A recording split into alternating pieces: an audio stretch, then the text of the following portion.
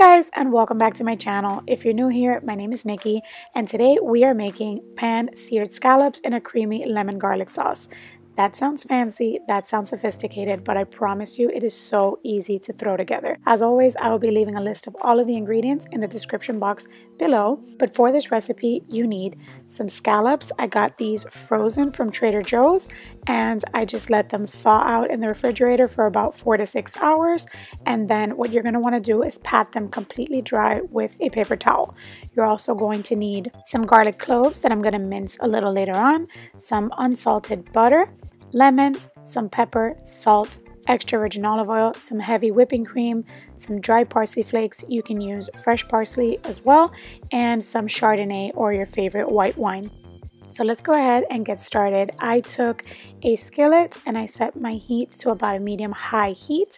You want the heat to be really nice and hot for you to throw in your scallops and give them a nice sear. So what I did was I added about a tablespoon of extra virgin olive oil, and then I went ahead and added in my butter, and I just let it get nice and melty before doing anything else.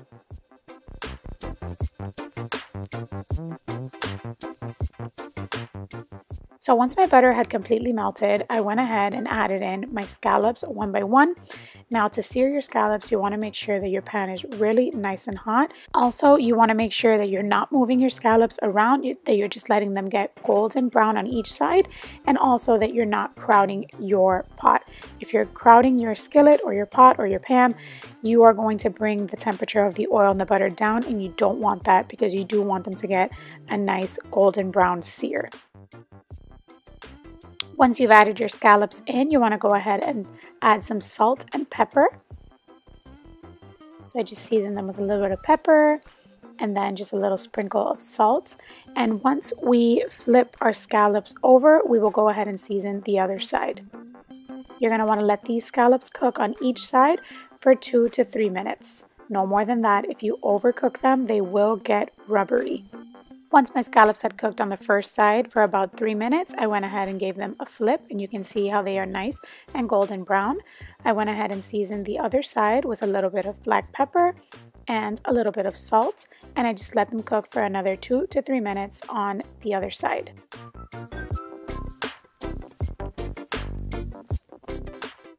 Once they were done searing, I went ahead and took them out and set them aside on a plate, and I just continued to cook the remainder of my scallops.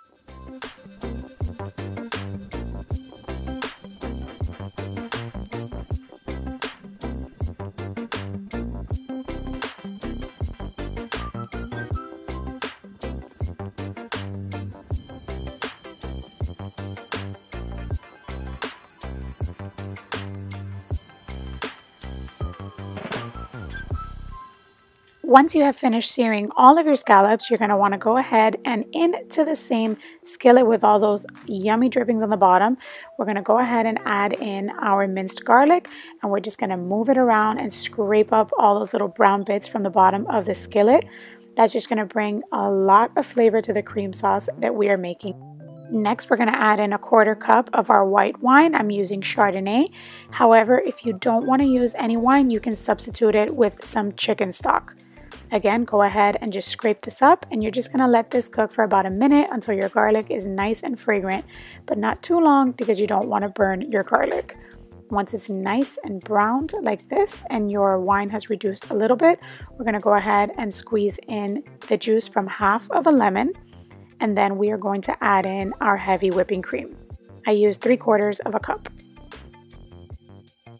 Now you're going to go ahead and mix this and bring it to a low boil, and you're just going to let it boil and simmer for a couple of minutes until it thickens just a bit.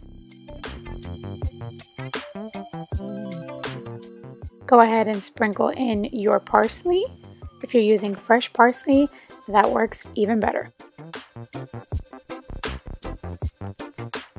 And as you can see, once my cream sauce had been bubbling and boiling for a few minutes, it had already begun to thicken up.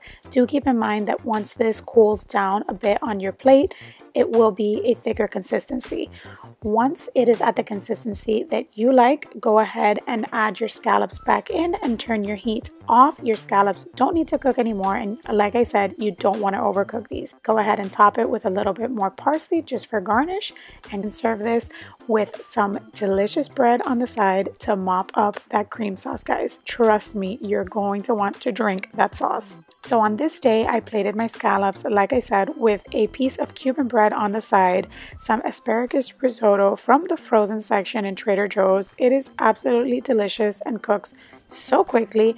And I also plated it with my honey garlic roasted carrots, which I will have a recipe for coming very, very soon. Once again, guys, thank you so much for watching. I hope you enjoyed the video. If you do give this recipe a try, go ahead and tag me on Instagram. I would love to see it. I'll leave my Instagram right here. If you like the recipe, go ahead and leave a comment down below. Don't forget to give this recipe a thumbs up and click that subscribe button if you haven't done so already. I hope you guys all have a great week, and I will see you all in the next video. Bye!